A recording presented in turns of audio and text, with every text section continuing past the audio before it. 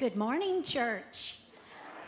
It's good to see all of you here. I'm happy to be here. Now, let me ask the question. How many of you would rather be off in a hospital somewhere or here?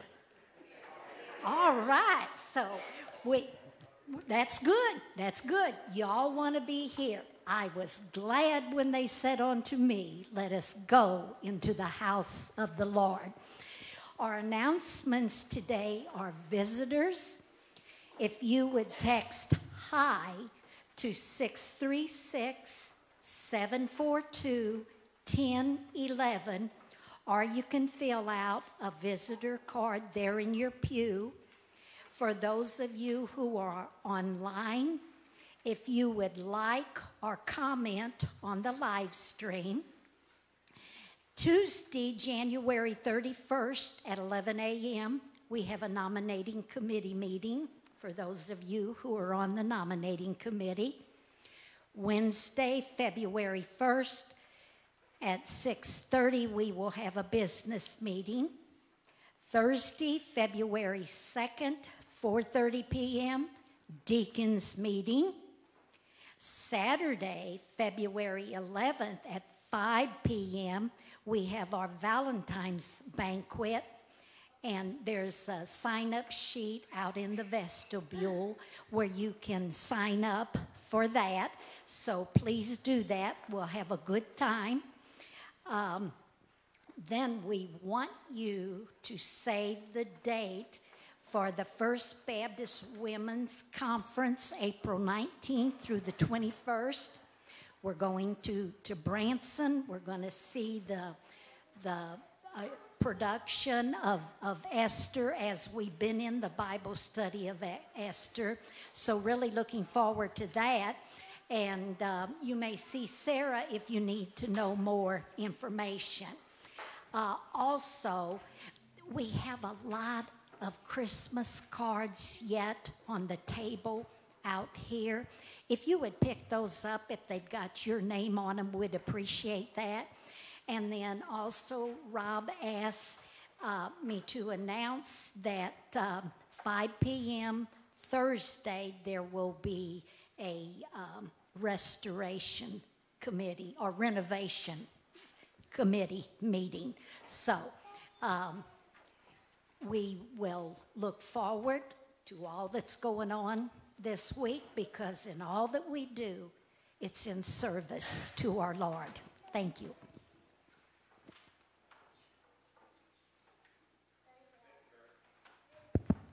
Thank you. I'm going to do a worship prayer, and let's pray. Dear Heavenly Father, we thank you for all your very presence in our congregation, Lord. Father, we thank you for all your blessings and what you do for us, Lord. And we just thank you for our eternal salvation in Jesus Christ, Lord. Father, we do pray for our congregation, especially for Brother Tommy and his families on a traveling mercy for them, that you bring them back safely to us. Continually pray for my wife. Father, we also pray for Debbie Struckoff, that she's going to have her surgery on February 9th. And Father, we just pray for all our needs that we couldn't think of. But Father, you know what we need before we even ask for it, Lord. We just pray this all in Jesus' name. Also, I could introduce Brother John and his wife Darlene a little later, but I'll do it now. Just want to welcome Brother John and Darlene Pursley, and he's going to bring the message, but that'll be after the singing. Thank you.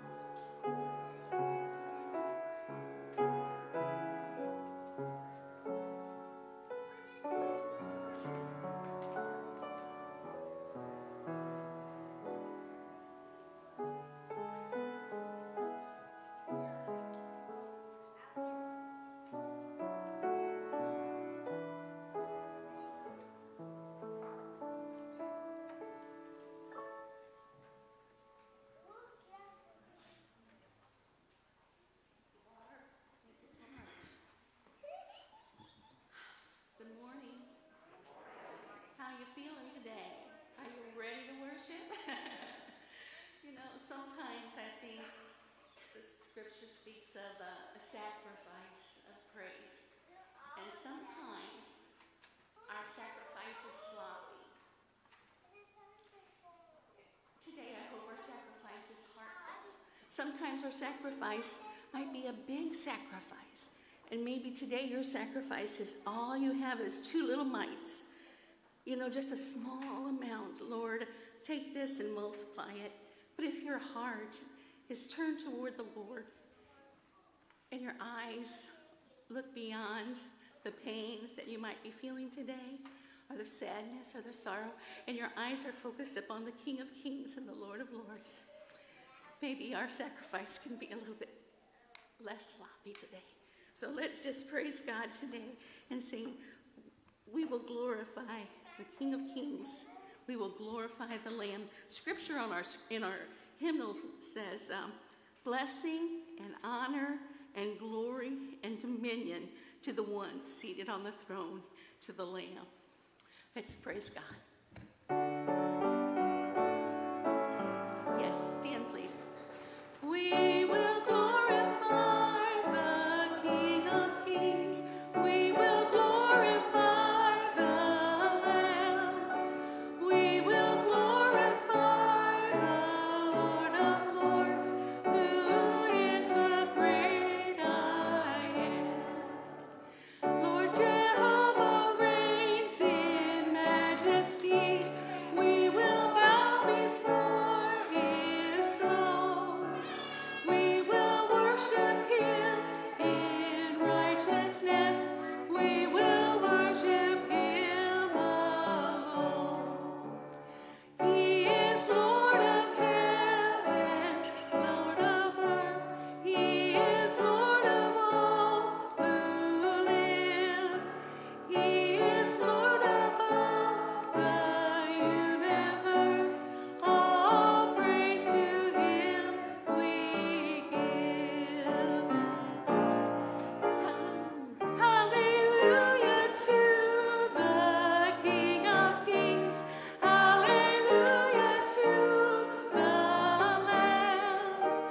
Hallelujah to the Lord of Lords, who is the great I am. Hallelujah. Next, if you're using your hymnal, it's the next page, 23, Thou art worthy.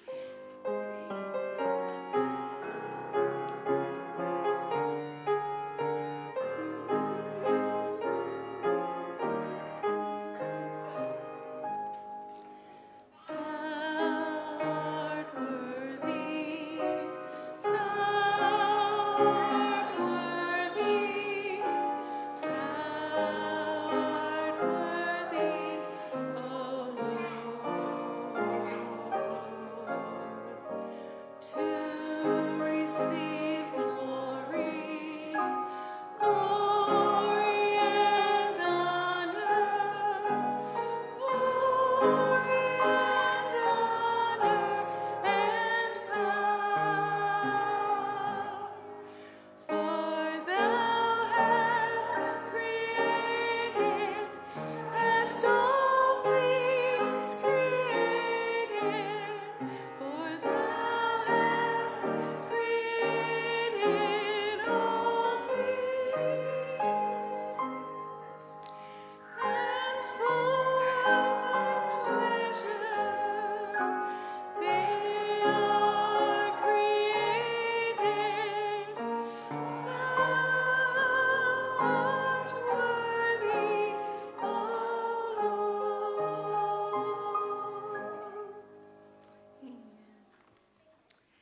Amen. And page 37, blessed be the Lord God Almighty.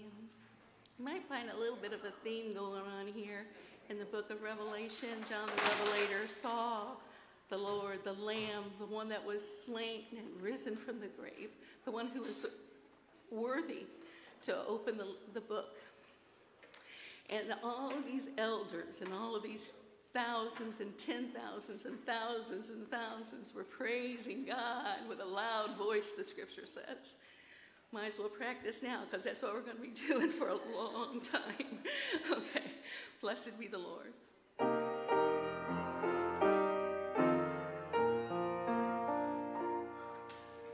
Father in heaven, how we love you. We lift your name in all the earth. May your kingdom be established in our praises as your people declare your mighty works. Blessed be the Lord God Almighty, who was and is to come. Blessed be the Lord God Almighty, who reigns forevermore.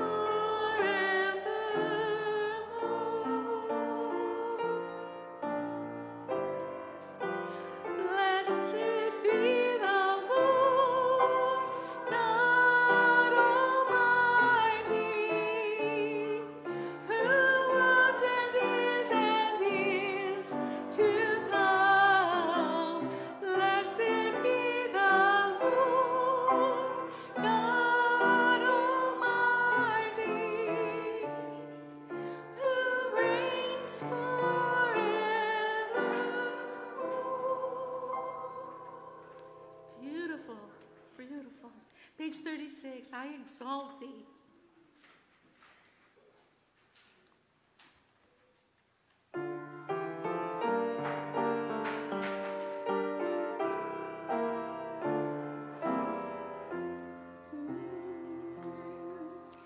For thou, O Lord, art high above all the earth.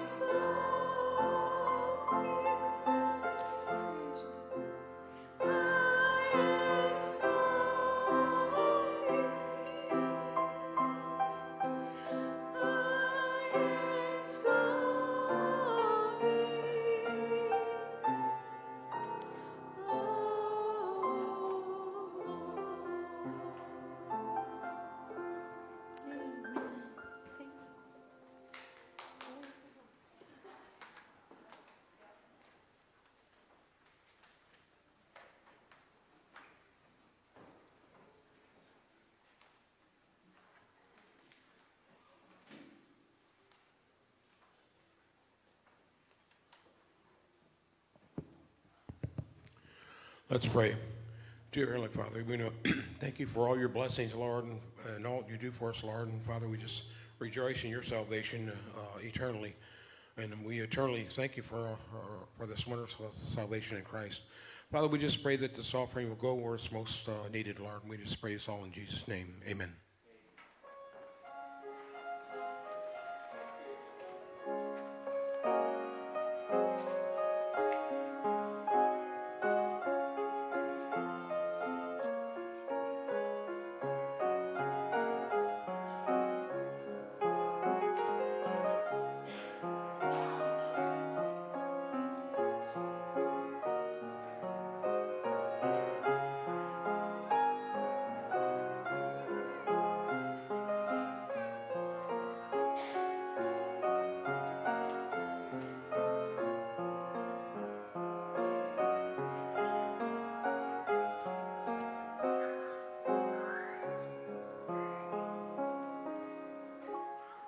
Okay, the children's church, or children can be dismissed to children's church.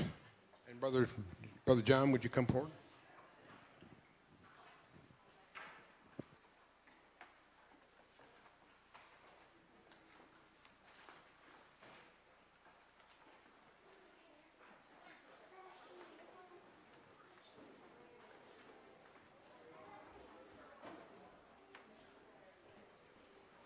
Morning, everybody.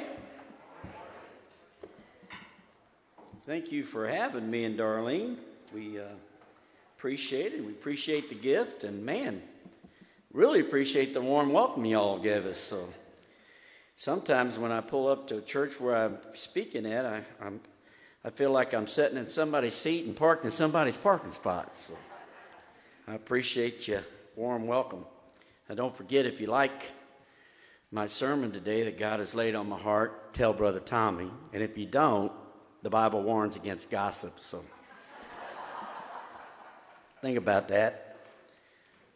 Yeah, I really appreciate the opportunity. We live in Lonedale. I pastored New Hope Church for several years and just kind of travel around now to churches in our association. And when somebody's on vacation or COVID, I always keep one handy because Saturday night seems like God attacks our pastors with COVID on Saturday night. So anyway, if you would, turn your Bibles to Isaiah 66 and stand with me as I read the Word of God together, if you can, please. 66, 1 through 4. I entitled this message, God is God, what can we give Him? Heaven is my throne and earth is my footstool. And where is the house that you will build me? And where is the place of my rest? For all those things my hands has made, and all those things exist, says the Lord.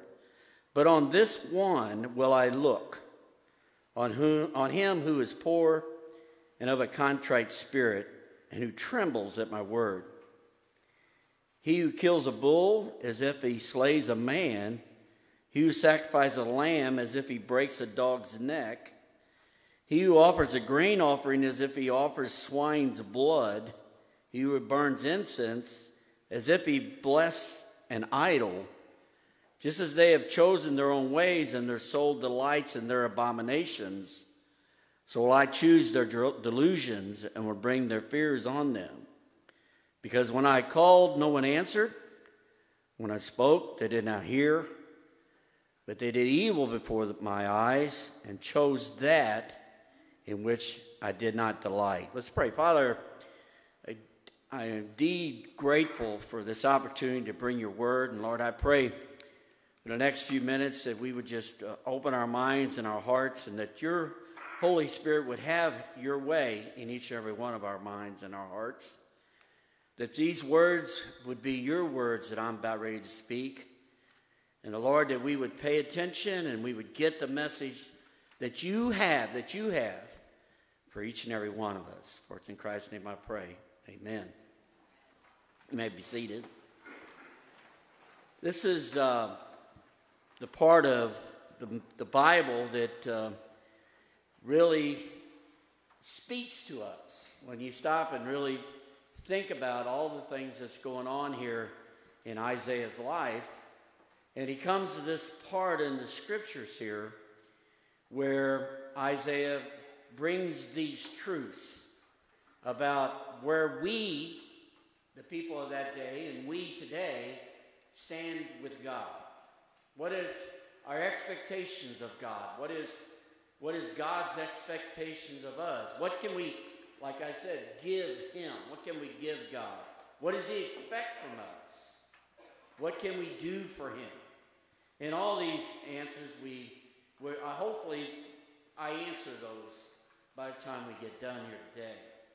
Now, the first point I come up with is expectations of life. What does that mean? Well, you know, each and every one of us, some of us have been saved when we were very young. Some have been saved when they're later on in life. I accepted Christ when I was around 17 years old.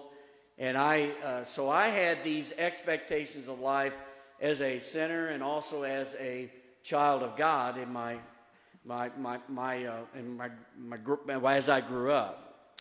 So as we go through this and we look at expectations of life, as everybody knows, no matter how long you've lived, sooner or later there's going to be ups and downs in life. And the way we handle these, the way we can be able to move on is what our expectations are of life. And some of us had big goals. Some of us got big goals. Arlene just retired a couple of weeks ago. I retired 3 or 4 years ago, and we spent our whole life, both of us been saved from day one. We were Prospect Baptist Church. We were the youth directors for many, many years until I got tired of lock-ins and the music that kids play these days. So I surrendered to the ministry and went to Missouri Baptist. But our expectations of life through that period of time changed, especially whenever I accepted Jesus Christ as my Savior.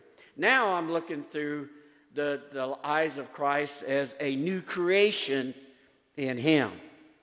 So when we're saved and we get all that right with God and we start our life and the expectations that we have for life, I mean, we don't have any troubles. Everything's great. I mean, I'm 66 years old now. Everything has just been on top of the mountain all the way through. Amen? Amen? No? You all had some problems. That's right. We have problems. We have mountains. We have valleys. We have, we're human. So there's going to be certain expectations as we go through life. And some of them are going to be met, and some of them are going to be destroyed, and some of them with no longer our expectations. We have changed the goals of life, or whatever you want to talk about it. But here's the thing, and this is what I really want you to get out of this, is depending on our view of God, will determine how we deal with the ups and downs of life. What do I mean by that?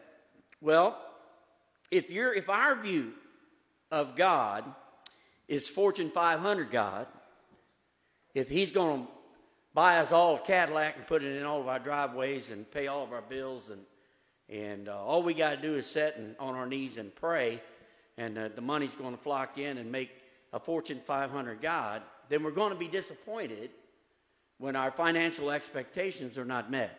Amen? Because we have changed God into a God that will meet all our financial needs, and that's it.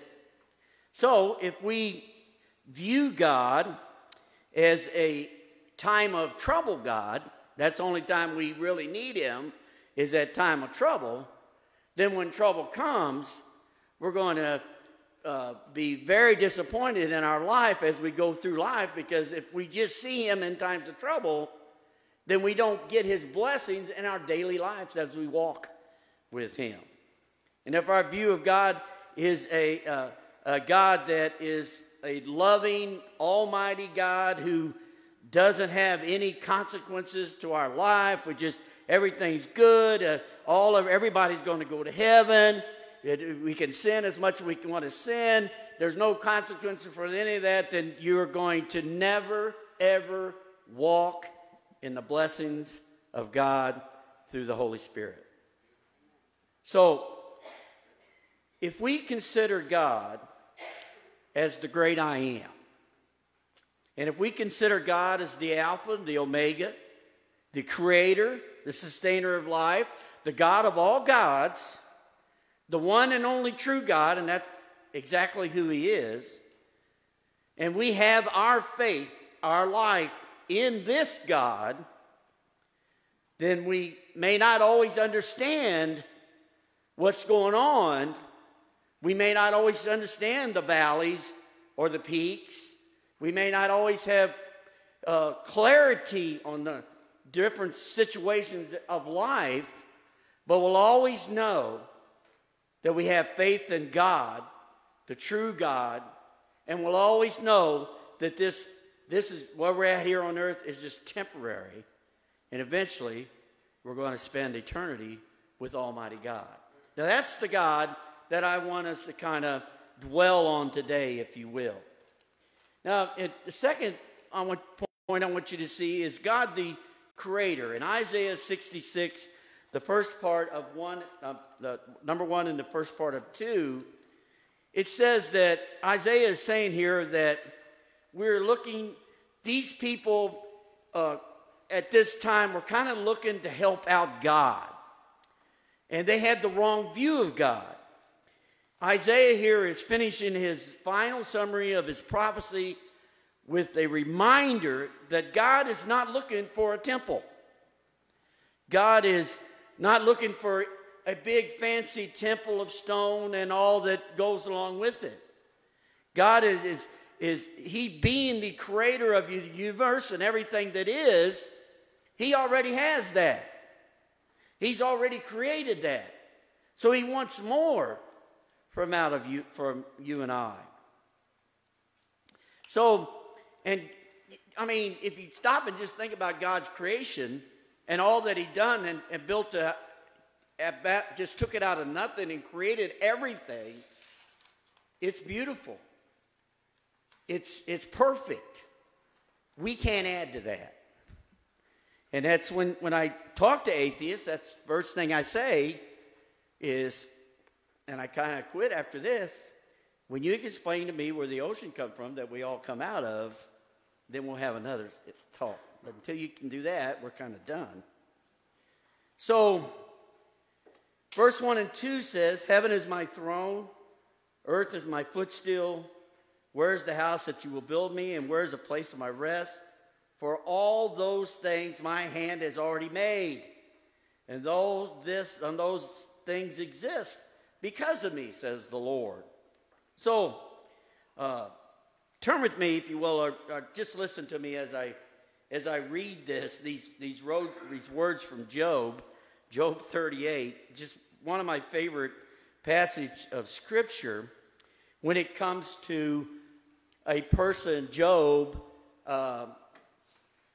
wanting to kind of confront God on what's going on in his life. And being 66 years old, I've had several situations in my life that I didn't understand.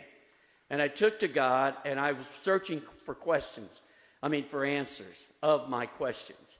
And so we know the story of Job. I think we do. His situation is that that Satan went to God and said, of course, Job will serve you.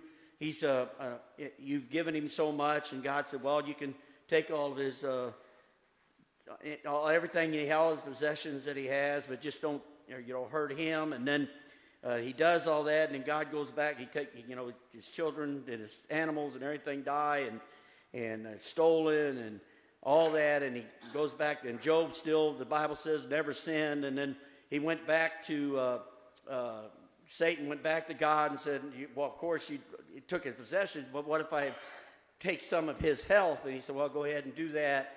And he did, and he took all that. And the Bible says that still Job never sinned against God. But Job did have some questions with God. Job did need some answers from God. In chapter 38 of Job, God answers those questions. Now, just put yourself there. Let's just say it was you, me, everybody here sitting on a pew here, and God is talking to Job. Now think about this. Here's what he says. Who is this who darkens counsel by words without knowledge? Now, prepare yourself like a man. I will question you, and you shall answer me. Now, God asked Job this. Where were you when I laid the foundations of the earth? Tell me if you have understanding of this. Who determined its measurement? Surely you know, he tells Job. Now, Job was the priest of his family. Job would offer sacrifices for his children just to make sure there was no sin in their lives. So for us to say it's a stretch that we are in situations where we don't understand is all we got to do is look at Job's life. He's in a situation where he don't understand. He's took some terrible counsel from his friends, and he's kind of questioning God. So God is straightening him out. Where were you when all this was going on? To what is their foundation fastened? Or who laid its cornerstone? And when the morning stars sang together and all the sons of God shouted for joy, or what shut up in the seas with doors when it burst forth and issued from the womb? Do you understand what I'm saying is God was addressing Job with all of his concerns. And his concerns is, Job, what have you built for me? What can you give me? What can you do for me? And Job has no answers. Job finally just says, God, I was wrong. And he gets back in fellowship with God and just accepts the situation he was in until God brought him out of that situation. That's the God that I want you guys to understand about today. That's the God you and I serve. It don't matter what situation you're in. It don't matter where we're at in life. It don't matter what's going on up to this point. We're in God's plan. And sometimes that's hard to understand, but we're in God's plan. We should be, instead of criticizing God, we should be waiting for what's going to happen next. Amen? Because we know it's going to be good. So then point 3 is if you go back with me to Isaiah, we see these vain sacrifices. And I read them to you, and I want to just kind of skip over them, except for I use John MacArthur's New King James, and he makes some really good comments in the footnotes. And this says, on this section that I read there already, from 3 up to 4, it says that to sacrifice a lamb with an attitude no different than if it were a dog betrayed the empty hardness of the offerer. All these images are meant to illustrate the shallow hypocrisy of one who makes an offering to God. So what he's saying is all these examples that we see here in verse 3, all of them go against Leviticus. All of them go against God. All of them go against God the way he set up sacrifices to be. God said, set apart an animal. Set apart. Make sure that it's flawless before you bring it to me. And people will just bring in their sacrifices to him and saying, I don't know about the best one, but this is one that I've got. And this is what I want you to sacrifice. Now, thank God that you and I don't have to do that. Now, that should be an amen, because read Leviticus, what a deal it was to go to the temple and go to the high priest and sacrifice an animal for our sin. So now we've got Jesus Christ, amen? Jesus Christ sacrificed, the final sacrifice on the cross, paid the price for all of our sin, the perfect sacrifice, shed his blood, put in a tomb, raised again, and sits on the right hand of God for you and I. Now that is what we have today. But I wonder at times, because we go several places, and I wonder at times that for one thing, that I asked Brother Tommy, I said, do you think the people would mind if I wear a suit? Now think about that. 15 years ago, that would have never crossed my mind. 20 years ago, for sure. But now I would, when somebody asks you to come and preach at their church, you got to ask, would I offend people by wearing a suit? I wear a suit because it's what I've got best in my closet, And I do it because I want to give God, I try to give God my best. Now, I'm not saying that preaching without a tie on, there's nothing wrong with that. I'm just saying that I never thought I'd have to ask the church if it's okay for me to wear a suit. And Tommy said, well, of course there'd be people there that really like that suit. And I said, okay. So I bought my best one, didn't I? This is my best one. So anyway, we see all these vain, I wonder what kind of sacrifices do we mess up today? Or not mess up, but maybe not offering our best. I wonder, when we go into these churches and if you watch the TV churches and all that, I listen to all kinds of sermons. When the song service comes on, what do they call that? Let's worship, right? I mean, it's worship time. Well, worship time is when you wake up, amen? It's when you wake up until 7 days a week, 365 days a year. That's worship time. But we've got this, it's okay. There's nothing wrong with it. But I just hope and pray that in some of these churches that put on such a display of music with smoke and lights and all that, that's not what they're worshiping. I hope they're praying and worshiping just as much when the preacher gets up there and preaches the Word of God. That's all I'm saying. And I think that could be an issue in some churches. Now, other things, of course, is where do we allot our funds? Or do we give God what God has blessed us with? And another one is, and every preacher in the world would want me to say this, because when I was a pastor, I really wanted people to spend time with God. Are we shorting God with our time? Because Bible study and prayer, hearing the preacher of the Word, the teaching of the Word, and all that is where our foundation is, so we can fight the wiles of the devil. And so when are we cheating? Are we sacrificing our time with God? Are we giving God His due time?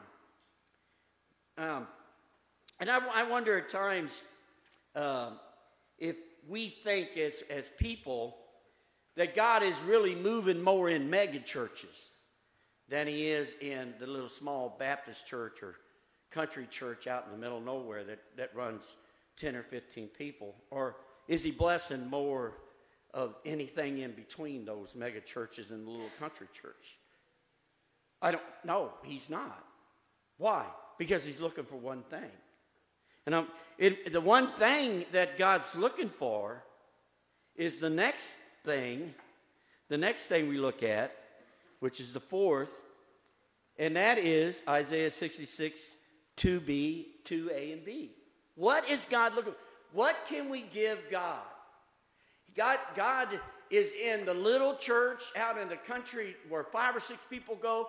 God is in the mega churches. He's in everything in between. So what can we give God? One thing.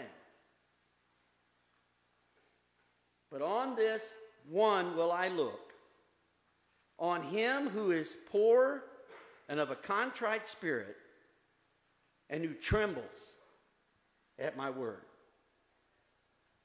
Think about that. Just stop and think about that for a second. Turn with me to Matthew. Matthew 5, 1 through 11. The Beatitudes. Let's just go through them real fast there and we'll be done. Here is where I think we struggle with the Christian life. Because of, not because we don't love God, because I know we love God. Not because we're not saved, because I know we're saved. We're going to be in heaven together someday. But this is what we struggle with, was what can I do for God? What you can do for God, what I can do for God is give our heart to Him. I've made my Christian life, Darlene and I, through the years, made a lot of decisions that I had to wait and ponder on and think about and pray about to God. And Darlene, we got this little pond at our house, and Darlene sees me down there with a fishing rod in my hand, sitting in a lounge chair, and without no bait on my hook, she knows that God's working on me doing something. And I'm down there thinking, that's my spot. Be still and know that I'm God. That's where I go. And so when I think about all that, and when I get ready to make the big decisions in my life, I have to go to the Beatitudes and see where I'm at in life. So the very first one that we see is in Matthew 5, verse 3, it said, blessed are the poor in spirit. Now, blessed are the poor in spirit. What does it mean to be poor in spirit? Well, it's opposite of self-sufficiency. We are spiritually bankrupt apart from God. That's our heart. I'm talking about our heart now. Our heart needs to be given to God. If we're going to give him anything, this is what we should give him. Because he's the creator of everything else. We can't give him anything but our heart. The reward to that is theirs is the kingdom of heaven. That's a pretty good reward. And that's where everybody should say amen. Because we're all going to go to heaven one day. Now, verse 4 there says, blessed are those who mourn. Now, what is he talking about on the mourning? Well, people are here that mourn over their sin, that take their sin seriously, that just, we're all chief sinners, as Paul says, but when we sin, we realize that it's against God and God only, and we get on our knees and pray for forgiveness of that so we can get back into fellowship with God. But mourn over a sin. The mourning, if you will, that brings true repentance. And the reward of that, of course, is forgiveness and salvation, of being in fellowship with Almighty God.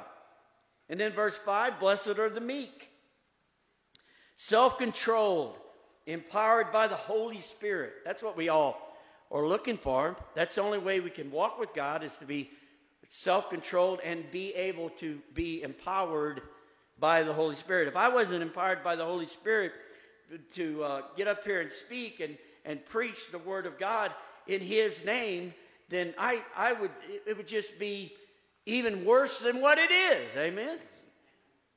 So verse 5 said that the meek, and then the reward is in Psalms 37:11, and of course we inherit the earth. Verse 6, blessed are those who hunger and thirst for righteousness. A right relationship with God is what this is talking about. That we hunger for this righteousness, this right relationship with God. Remember, we as human beings, and I know you know this, everybody, we will fill our life with whatever we seek after. That's just a fact. Darlene and I like fishing. We like to go to Truman and crappie fish, and we could let that become a hindrance to our working to the Lord. Whatever we fill our life with, that's what we're going to seek after. So we say, God is saying here, hunger and thirst for righteousness. Fill your life with righteousness. Reward, God will fill you. God will fill you. In verse 7, those who are merciful. Those who are merciful. Blessed are those who are merciful. A forgiving spirit and a loving others. Think about that. We have mercy. Jesus has showed mercy on us. It's only right that we show mercy on others. Reward, show mercy, receive mercy. Number 8, blessed are the pure in heart. Those that are pure in heart are not sinless. We still sin. We still have our times of because we are human. 1 John 1:8. But the truth of God within our hearts is not divided between God and the world. When we have a pure heart, we try our best to be prayed up and read up and studied up and walk in the righteousness of God. Because that's what God says. That's what we can give Him, is a pure heart. And then verse 9, blessed are the peacemakers. Those who are peacemakers In order to walk in peace with the world, you must be at peace with God. You got to be at peace with God. That's the thing. You know, when I surrendered to the ministry, I had no peace of God until I surrendered to the ministry. When you say, "Here am I, Lord, send me," and He sends you, no matter where He does or what He has for you, that's the only way you can have peace with God, is be in the middle of His will. And the middle of His will is we are to be peacemakers. And the reward for that, being called sons and daughters of the Most High God. And in verse 10 and 11, and this is the one that probably is going to get worse and worse on the Christian as time goes on, those who are persecuted. Blessed are those who are persecuted for righteousness' sake, for theirs is the kingdom of heaven. Blessed are you when they revile you and persecute you and say all kinds of evil against you falsely for my sake. Rejoice and be exceedingly glad, for great is your reward in heaven, for so they persecuted the prophets who were before you.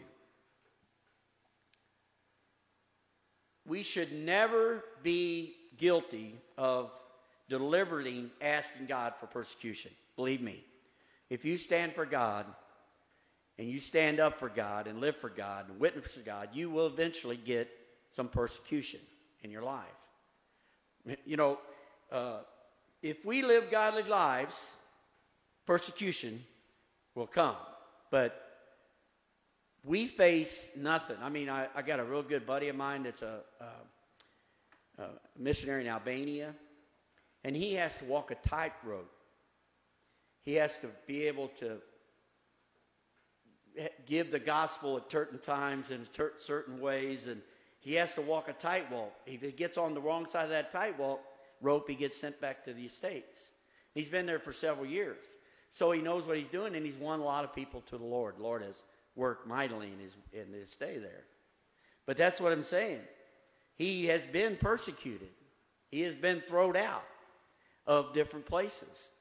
He's been persecuted. So I can't really say I've been persecuted. I've been laughed at, and I've been called a Jesus freak and all kinds of names through the years, but, you know, it's nothing compared to what the disciples and the apostles went through when they were writing this blessed book that we call the Bible. So our reward is the kingdom of heaven. And here's the thing, sometimes we just say, well, we're going to get to go to heaven. Think about it. We're going to be with Christ. We're going to be with the disciples, the apostles, the prophets. We're going to be with all those, praising God together in one accord, throwing our crowns or whatever we receive at Jesus' feet. Our reward is going to be in the same company in heaven. It's Jesus, the prophets, all of them. I can't wait for that. So, my thank to this whole message is one thing. So God is good. What can we give Him? We just got to give Him our heart. We just got to say, you know, here I am, Lord, send me. And if we know that we're not in fellowship with Him, we need to get in fellowship with Him so that He can use us, especially during this time.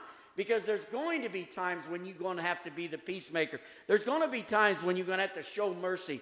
There's going to be times whenever we have to love the unlovely.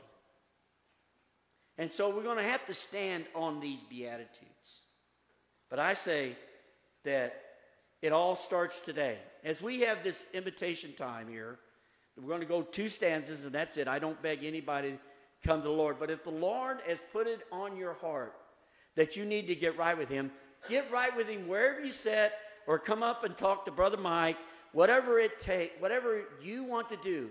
But just don't leave here unless your heart is right with God. Let's pray together. Father, I come to you now thankful for these words. Thank you for your word. Thank you for the way you have blessed. Thank you for these people that are here. And I pray that that your word has touched them as it has touched me. Now at this invitation time, I just ask that you would have your way in our hearts, that we'd open our mind and open our hearts to you and just, Lord, just bring us to a closer relationship with you. If there be one here does not know you, today is the day of salvation. If there be one here that is not right with you, today would be the day that get their hearts right with you.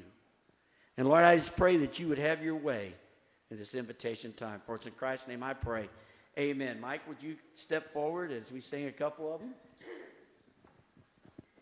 All stand and...